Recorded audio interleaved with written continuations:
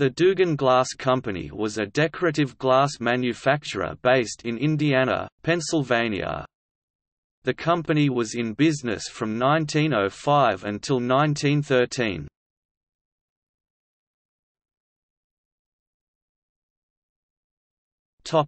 History. The Dugan Glass Company was founded by Thomas Dugan, a cousin of Harry Northwood. About 1904, Dugan along with his partner W. G. Minnemeyer bought the closed Northwood factory in Indiana, PA and opened it as the Dugan Glass Company. The company continued production after the Dugans left the company and was renamed the Diamond Glass Company in 1913. The company continued production until a fire destroyed the plant on June 27, 1931.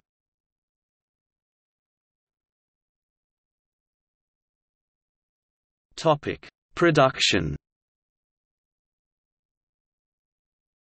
Dugan is best known for peach opalescent, a type of carnival glass.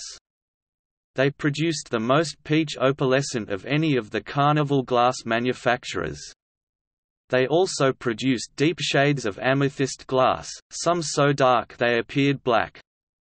They were also known for deep crimped edges. They also produced iridescent frit glass. The Dugan Pompeian, Venetian, and Japanese glass lines were examples of frit glass. These pieces were rolled in glass frit, which is ground up pieces of glass, and then shaped by hand.